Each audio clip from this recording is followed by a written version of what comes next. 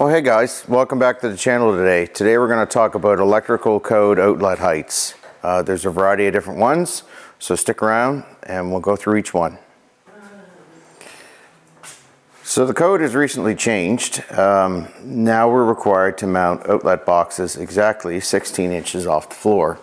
Previously it was 14 inches, but the new code states that we need to bring them a little higher, and this is for the reason of handicapped clients so that they can reach down from the wheelchair and plug something in, as well as now we had to drop switches down to 44 inches.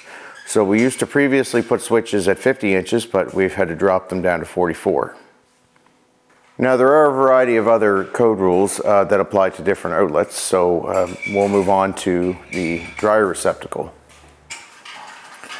So a dryer receptacle actually has to be 900 millimeters off the floor, or 3 feet, 36 inches, as well as the washer receptacle.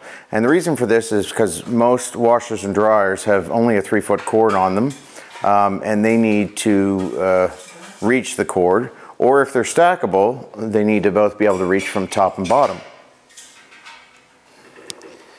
Now, fridge receptacles need to be at a height of 600 millimeters or 2 feet from the floor. So this is actually a code rule that we mount these fridge receptacles at this height. Again, because some full-size fridges, the cord comes from the top and it comes with a 6-foot cord, so they want to be sure that it's going to reach to plug the appliance in.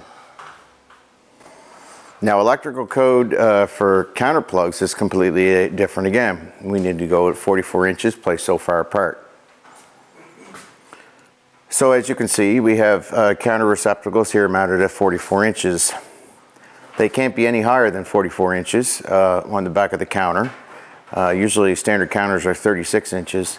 And they must be within every 3 feet of wall space. So between two receptacles, we're allowed to have up to 6 feet. And the reason for this is because most appliances that you plug in on the countertop only have 3-foot cords on them. So they want it that you can plug in an appliance anywhere you sit on that counter. So from the edge of the wall, we're allowed to come out 3 feet, and we have to have a counter plug. And we're allowed to group them in groups of 2 at a height of 44 inches. So as we go along, we have 2 counter plugs here, we would have 2 counter plugs here, and then we'd have another counter plug over here. Any additional counter space that is over 10 inches wide requires a counter plug on it, because they say that you can set something on it. Now, garage door opener outlets obviously have to be mounted on the ceiling. There's no code height for that, but it does have to be within 12 inches of the garage door opener so that you can plug it in on the ceiling height itself. Also, in a garage area, general working space, when we do outlets, we usually keep them at 4 feet. And the reason we do this is when we go around the garage, you want to be able to reach, and usually you'll have a bench, so this is how we plug things in. So there's a few short code rules for you about electrical code outlet heights.